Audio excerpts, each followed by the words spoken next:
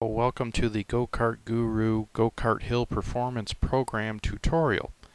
In this program, we will show how the go kart can be calculated in its performance on whether or not it can climb a hill or whether or not it will not climb a hill.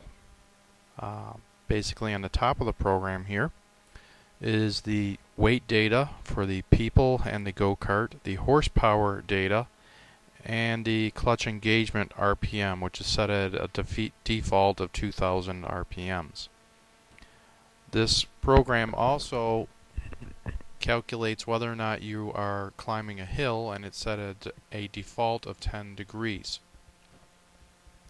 The drive system, as we're showing here, is also inputted. It's assumed when you are doing this calculation by default that this is a single one-to-one system. In other words, there's a clutch and a drive system in the rear. It also includes a jack shaft system, and the way it's set up right now, it's designed so that it's ignoring the jack shaft. It's assuming that they both have 10 teeth, so when it does a calculation, it just breezes through it.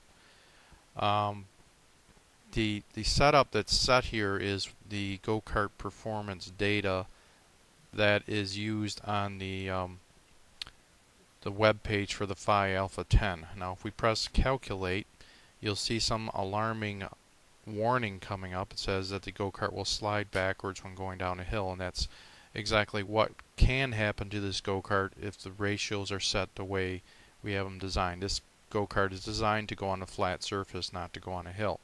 So if you do want it to climb a hill, on the bottom of the program, it gives you recommended drive system changes, and it says here the drive layout changes that are needed. Basically, it's saying that the drive system is underpowered. That's a nice way of saying that you need to up your ratio.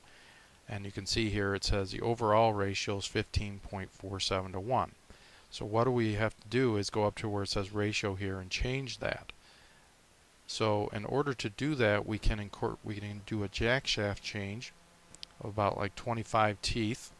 We input that in and then press calculate again, and you can see our ratio is now 14.63 to 1, which is close to that 15 that we had before. So what does it say? It says it can climb a hill fine, the clutch is not smoking, and the tires gripped and so forth, and it tells you what kind of acceleration you'll get. Now the downside to this whole thing is that your maximum speed will only be 12 miles per hour.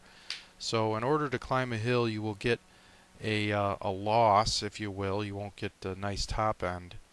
So this program is designed to work in conjunction with our Go Kart Building 201 books and the 202 book and the 203 book, which will be coming out this year.